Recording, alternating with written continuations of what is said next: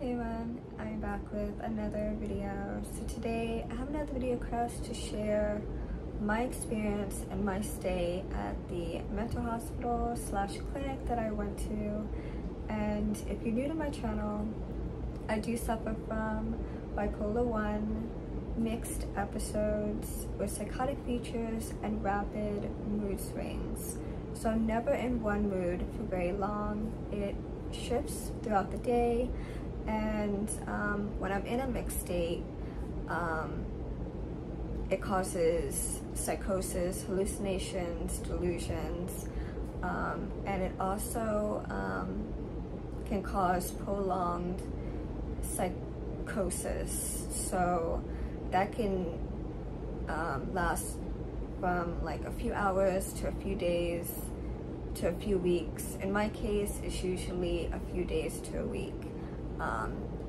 And I'm usually in that state at least once a week. So,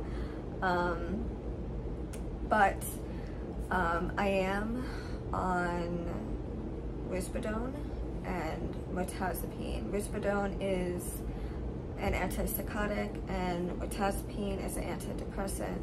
So, yeah, so my stay at the clinic, I was having a mixed episode and I was experiencing a prolonged psychotic episode at the time, and I went in on a Tuesday and I was released on a Friday afternoon. Now, when I went in, I was hallucinating, I was delusional, and I remember feeling so helpless. I remember feeling so scared, so anxious.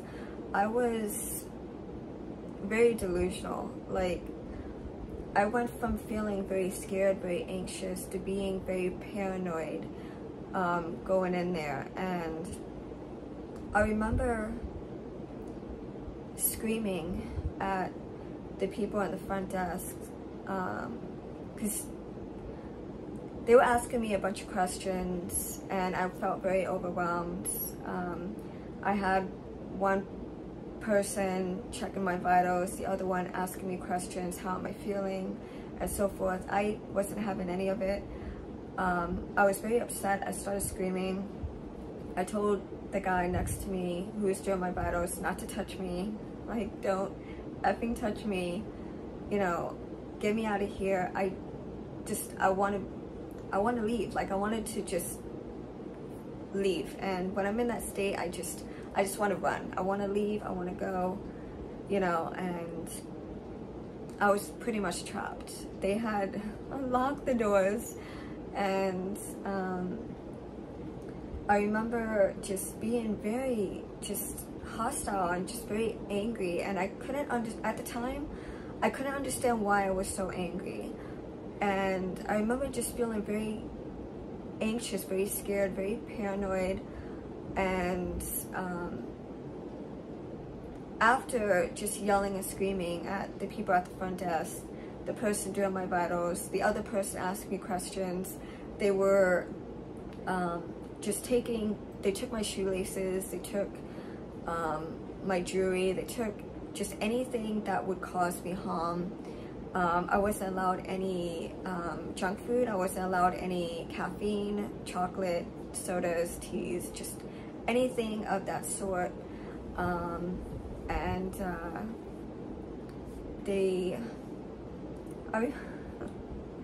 remember when they took my shoelaces, I was very upset. You know, I wear kids' shoes. I'm a size 2 in kids. I remember them asking me for my shoelaces, and I told the guy, I said, why are you taking my shoelaces? He said, it's because we want to make sure that you're not going to hurt yourself. So I picked it up. I said, how am I going to hang myself with this? How am I going to hurt myself with this? And he said, it's just a safety precaution, and you know, we have to take your laces. So because I made that statement, they put me on suicide watch. Now, I was in there involuntarily for 72 hours, and they had put me on suicide watch. And because I was underweight, I was only 65 pounds at the time, they wanted to monitor my food intake, and they wanted to make sure that I was taking my prescriptions like I was supposed to. And they also was monitoring just my sleep. They were monitoring me when I used the restroom, when I took showers, my food intake. They made sure that I was eating, because when I went in there,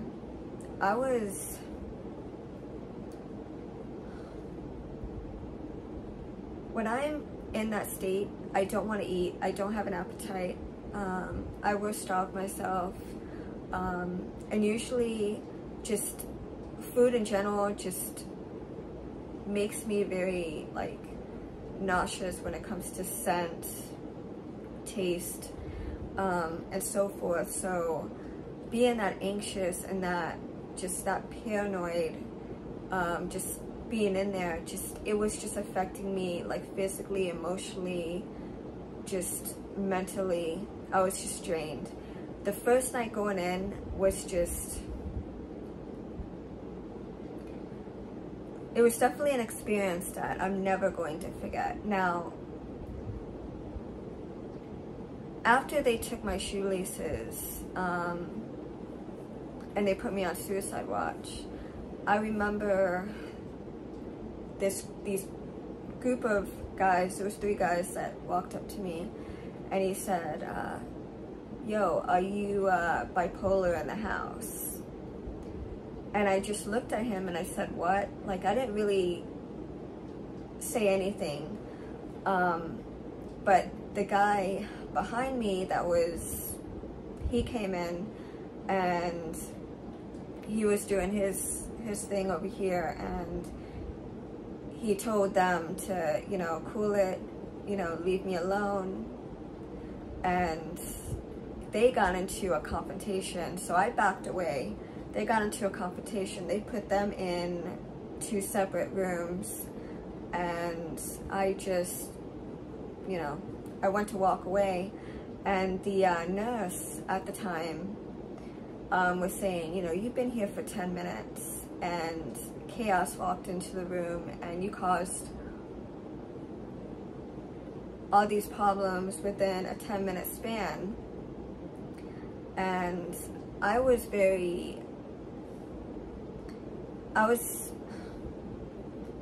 outraged. I was so upset that not only was I already experiencing the mental breakdown, the psychosis, the voices, because going in there I was hearing voices, I was very delusional. I remember telling someone at the time before I went in that I felt very betrayed. I felt very I couldn't believe that I was being brought in there for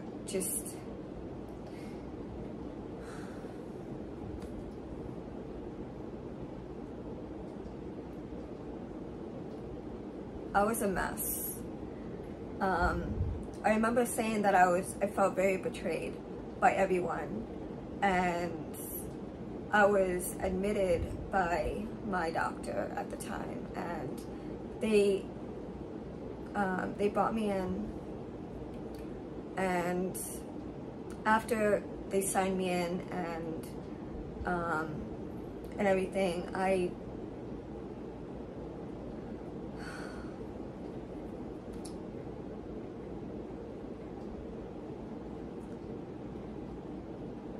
that evening was the most terrifying experience I think I've ever experienced. Everything that could go wrong went wrong. Not only was it my first day there, and I was already nervous by just the amount of people around me. Now, you know, I went in for having a prolonged psychotic episode and a nervous breakdown. And I thought, you know, my problem wasn't really that bad. Like, I was so delusional, I didn't understand why they brought me in there. I thought nothing was wrong with me. I wanted to leave, I wanted to escape. And that night, they had, one guy came in, by the cops brought him in, and he was outraged. I think he was on something, and he came in and said that he was going to hurt everyone, and they gave him something, and he ended up falling and having a seizure. They ended up taking him out, and then this woman, maybe an hour later, she comes in, and she's hallucinating, she's screaming, and they put her in the room to keep everyone safe.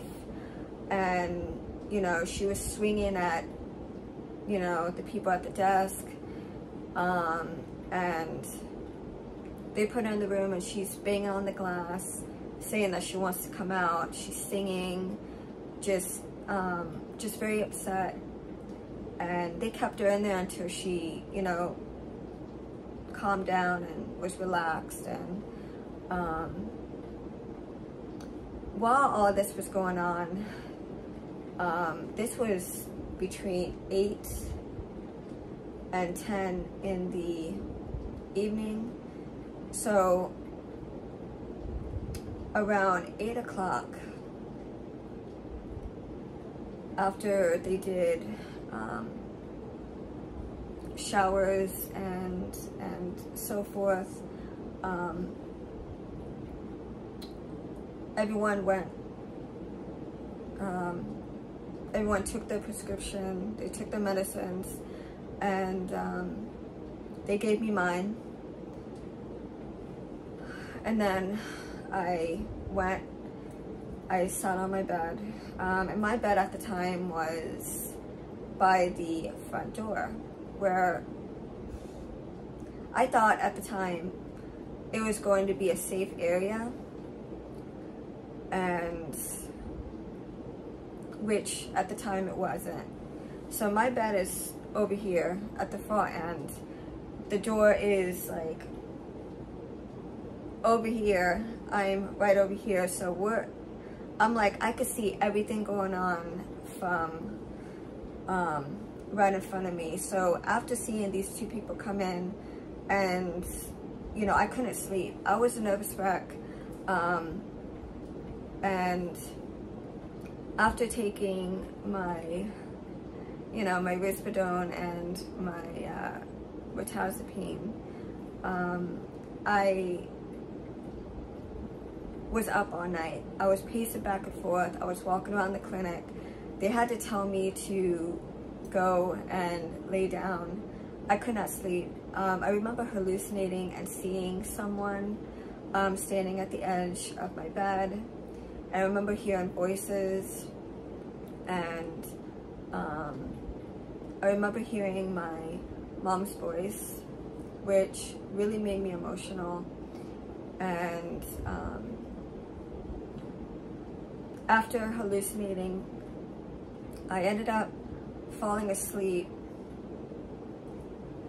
It had to be like around 4:30 in the morning. I fell asleep, and they woke me up around like 6:30, 7 o'clock to do vitals. And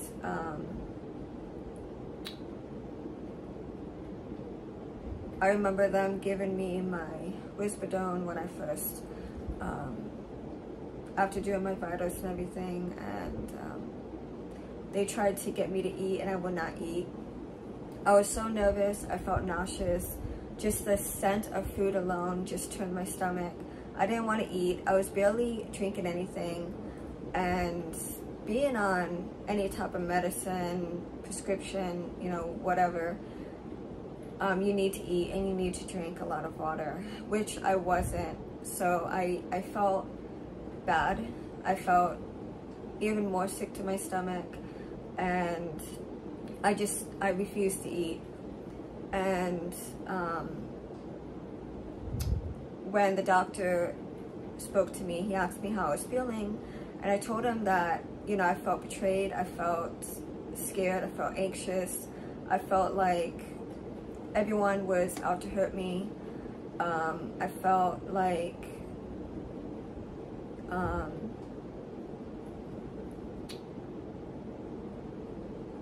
like everything that could go wrong was going wrong on that day.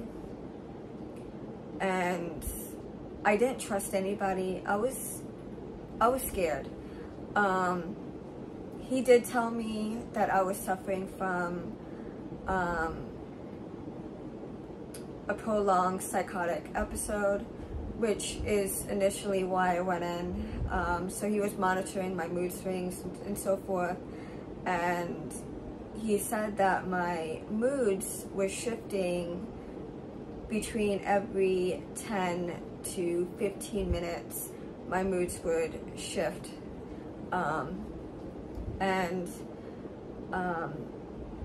At the time I didn't really notice it, because to me it's my normal. I don't really pay attention to any of that. It's just, all I know is that one moment I'm very happy, the next minute I'm crying, then I'm angry. So to me, having those emotions were just very normal. But after him, you know, monitoring, you know, my mood swings and them being so frequent and so close, you know, between, really scared me. Because at that time I thought, well, you know what, if they don't see any improvement within the next few hours, I could be here even longer. And I remember him telling me, you're gonna go home the next day, you know, and which was a lie. But they were telling everyone, you're gonna go home later, so forth. That was a lie, just to keep everybody, you know, calm, which really, you know, irritated me. But because I wasn't eating, because I was just so anxious and I refused to eat, they told me that if I didn't eat within the next 24 hours, that they were going to admit me in the hospital and they were going to force feed me through feeding tubes. So that scared me even more. So they gave me a bunch of like snacks, like they gave me some crackers, some fruit.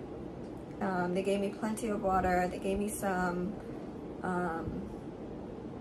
orange juice and so forth. So I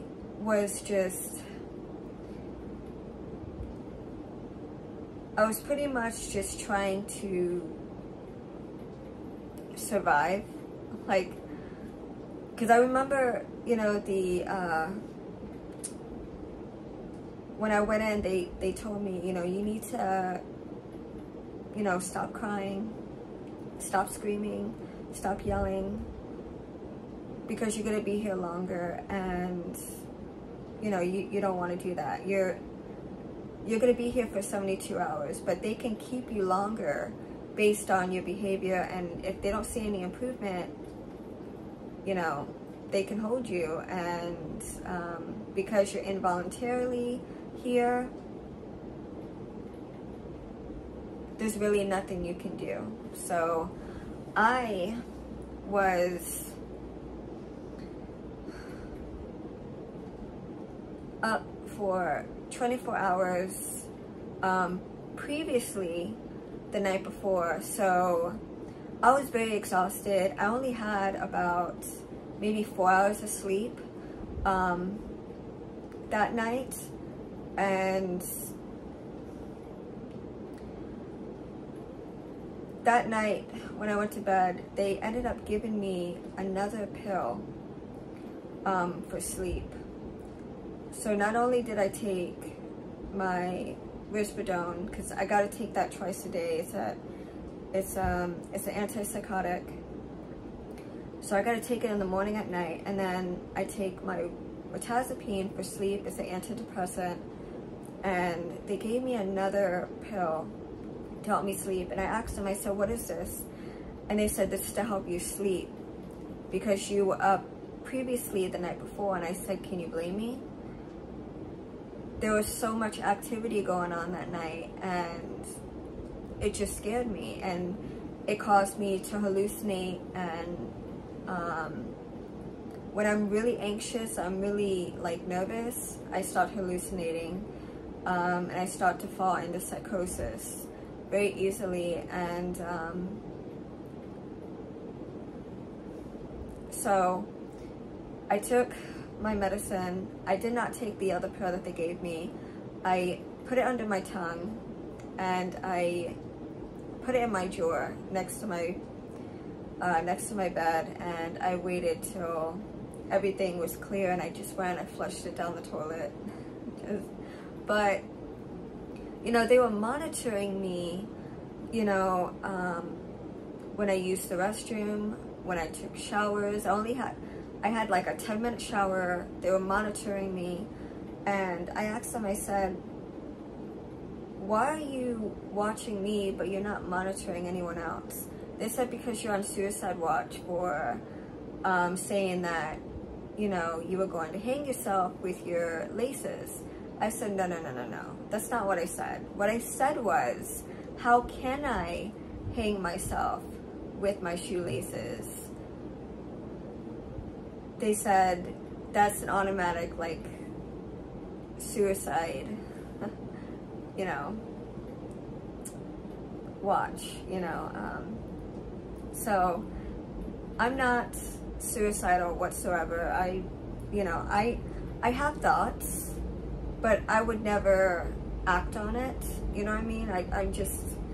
I'm too scared and too anxious to even take it that far, you know. But I do have those thoughts when I'm in like a deep depressed state, and when I'm under psychosis, I would have those thoughts. But the next day, on the second day, I just, you know, I pretty much relaxed.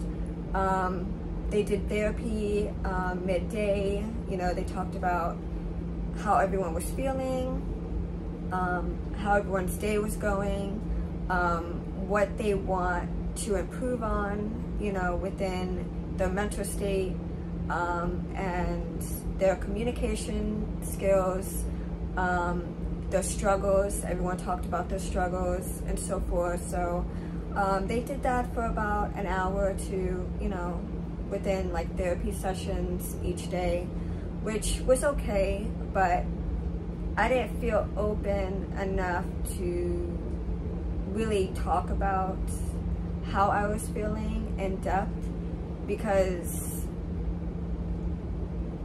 I understand that I have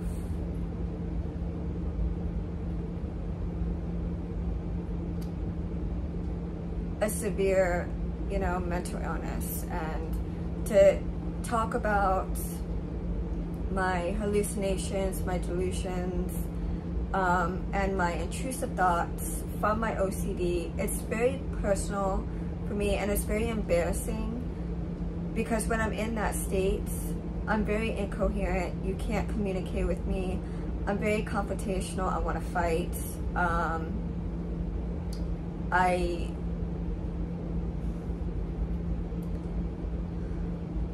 And I can be in that state for days, sometimes weeks, if I'm not medicated.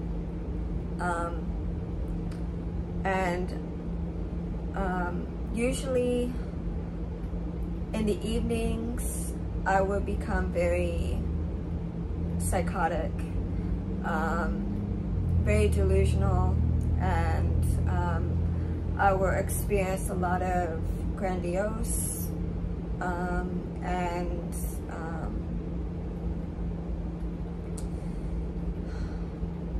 so hearing voices are very prominent in that state of mind.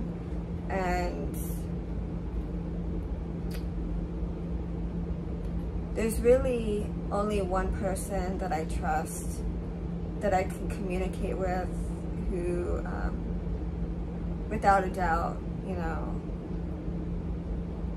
has never judged me at all, and who's accepted me for who I am, and I trust so very much. So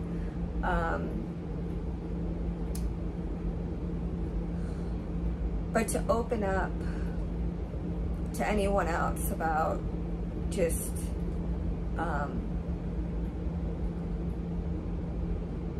those struggles and those weaknesses, it's very hard for me. And yeah, just thinking about it is making me a little emotional, because it's hard to trust many people, especially when you have struggles like I do. And I'm happy that, you know, I can trust this person with my my weaknesses, my struggles, my mental health, just everything. And I'm just so thankful that this person is in my life, because I really don't have anyone that I can go to and as like a safe space, you know what I mean? Like, I don't have a person that I can just call and say, hey, you know, I'm feeling very emotional today, I'm hearing voices, I'm feeling like I'm being watched or followed, or just talk about my mental state and feel like I can trust, you know what I mean? So to have this person in my life and to share these experiences and my mental state with, I truly appreciate it. And yeah, I love this person so much. So I know they trust me and I trust them just as much. So I'm glad that I have them in my life. But I share certain parts of myself here on my channel because I feel like not everyone is perfect. And you know, when I do have my episodes,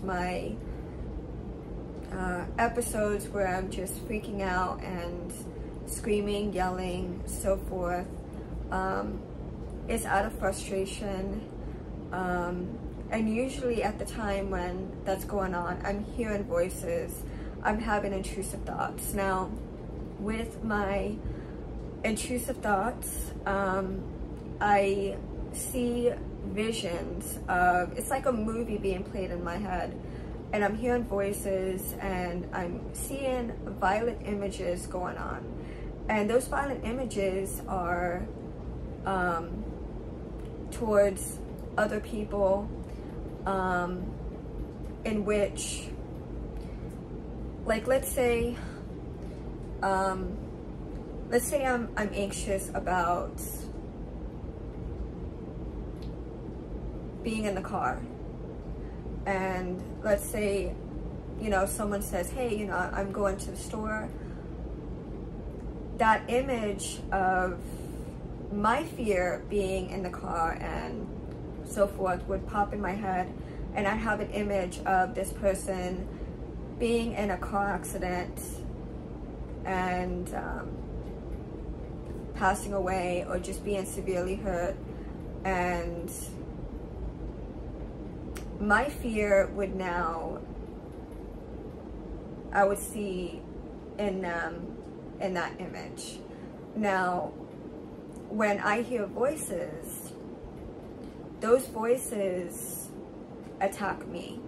Those voices threaten me. So when I'm hearing voices, they would tell me, you know, the food's poison, don't eat it.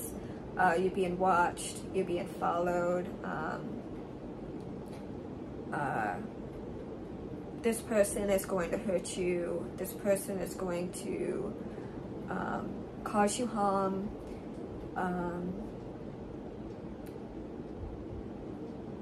I feel like people are listening.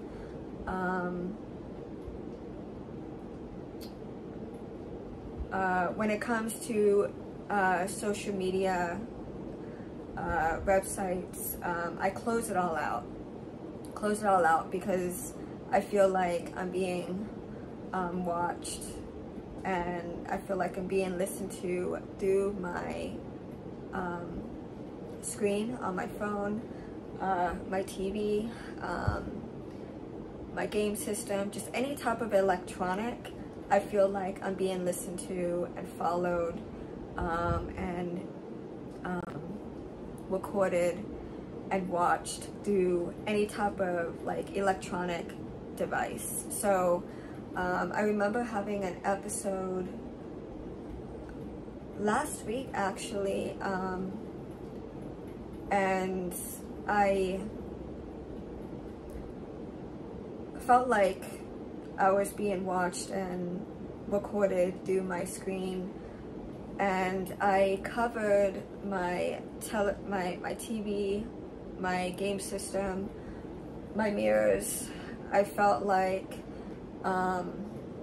within the mirrors,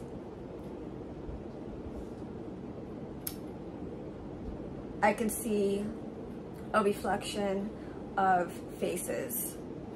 Now, these faces are very evil, and I'm very sensitive when it comes to pictures. When it comes to pictures, it's very sensitive for me. Faces change. They become very evil, and they tend to lunge towards me, and the television talks to me. So just to name a few. So I feel like all food is poison, tainted. So that's why I don't eat as much, and that's why I'm underweight, because of the psychosis. So yeah, after that episode of me covering the mirrors and seeing the faces and hearing the voices,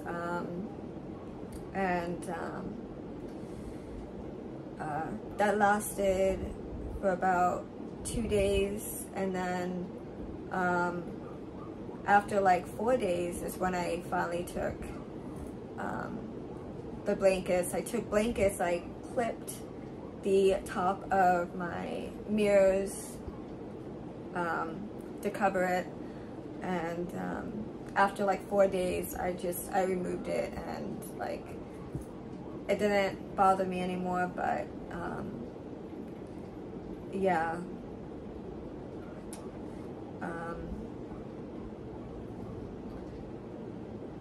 but after that 72-hour stay, they did release me that afternoon, and I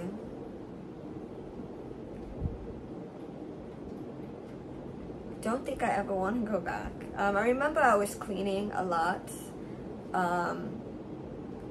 They let me have hand sanitizer, my body mist, my lotion. That's pretty much it. They gave me extra food, extra water. They gave me extra snacks when I was in there, just to keep my weight up. And my weight was like fluctuating throughout the day, so as soon as I would gain half a pound, I would lose it within a few hours. So it was, you know, my weight fluctuates. And I think it's because I'm just so anxious and stressed. So stress and anxiety causes a lot of weight fluctuation. So yeah, and it really prevents me from having an appetite and eating and so forth. But yeah, I wanted to, you know, share my experience. It's been requested. I think I've done this video once before, but this was the other part of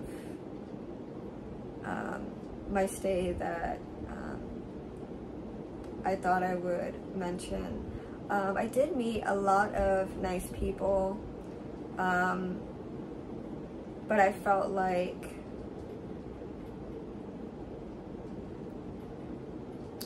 what I was going through was much minor and less severe than most of the people that were there. So I was more of like a listening ear to a lot of the people there,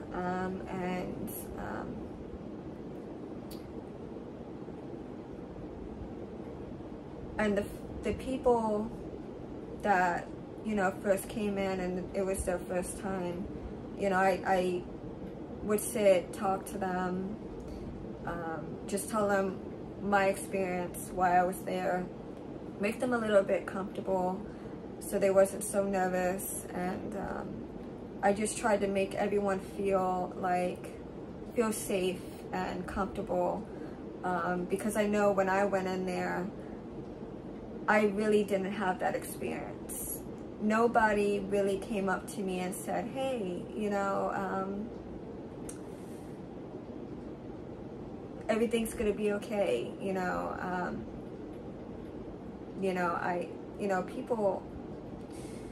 People were kind of mean, very distant. So I had to learn quick my surroundings and how everything worked in there, and just try to adapt as much as I can. The first day I isolated myself. I stayed to myself. I really didn't talk to anybody until the next day when I felt comfortable in therapy. And I got to know a few others that were shared similar experiences that I was in there for, but I felt like my issue, even though it was severe, I felt like it really wasn't that bad. But then again,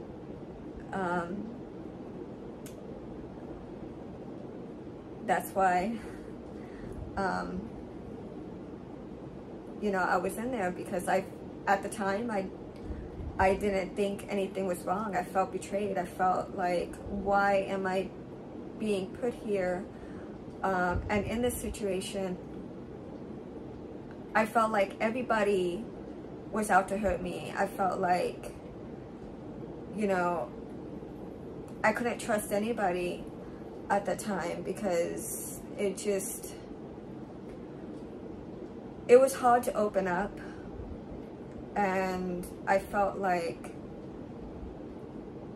when I opened up, I felt betrayed, and I was locked up for 72 hours, and I didn't realize until after I came home that I really needed to be there. I really needed to be put back on my medicine. I would think I was off my medicine for about a week at that point. I refused to take it, and I really needed to be on it because I can't function. I can't function mentally, emotionally. I'm in and out of psychosis. I'm very confrontational. I want to argue. You can't reason with me. You can't communicate with me when I'm in that state of mind, because I will feel very paranoid. I'll feel like you're turning against me, or something that you say I will misinterpret into something negative, or something that might hurt me. So my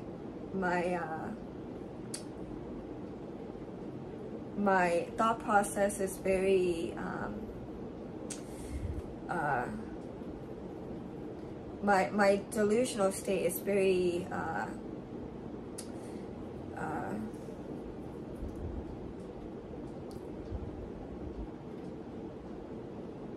it's not all there, so to speak. It's not, I'm very out of it in that state of mind. So yeah, so that's just my experience and what I went through, and I don't want to go back.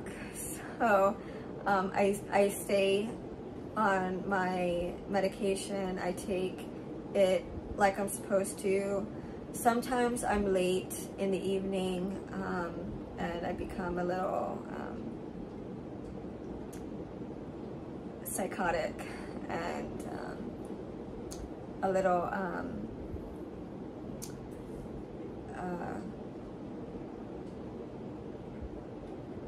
irritable or whatnot, but yeah, but that's my experience and my stay at the mental hospital. And I hope you guys enjoy this video and this video cast, and I hope it helps somebody, you know, who's suffering like I am. And yeah, you can always there's always a listening ear, even when you feel like you're alone. There's always hope, you know what I mean? So don't give up, you know, when you're at your lowest. Don't ever give up, because there's always hope, and there's always a better day ahead. So I try to keep that in mind too when I'm in that state, in that mind frame, in that state. I always seem to think more into the future instead of right now, because right now is not where I want to be. I want to be towards the future. I want to look towards the future, because it seems so much brighter than my darkest hour, my darkest state of mind. So that gives me hope and keeps me more positive into just trying to keep myself in a more positive and a more clear mental state. And I try to stay focused. I try to, you know, focus on, you know, doing my, you know, cleaning videos. That keeps me, you know, cleaning helps with my mental state. I know that was mentioned in the comments before, and it does. It's very therapeutic. I love cleaning. I call it cleaning up chaos, if I could speak. So when I'm having hallucinations, or I'm very delusional or I'm having intrusive thoughts, cleaning cleans up my mental state. And even though it's temporary and it relaxes me for that moment, it makes me feel better emotionally, mentally, physically as well. And yeah, so that's it for this video. I hope you guys enjoyed it, and thank you so much for your video request, and I'll see you guys in the next one.